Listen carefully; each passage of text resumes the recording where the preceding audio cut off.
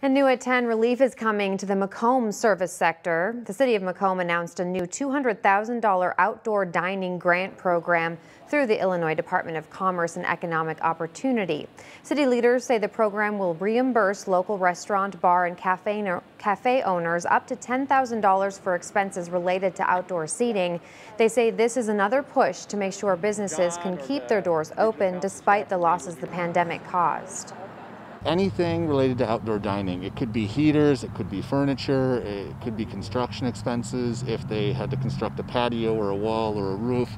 And the expenses are also retroactive to March 1st. We think $200,000 will go a long way to having some significant impact and improving the bottom line a little bit for these restaurants and bars that have already invested in this likely. Here we are in November. These were investments they made early on in the season, and we'll be giving them an opportunity to ask for reimbursement through this grant program.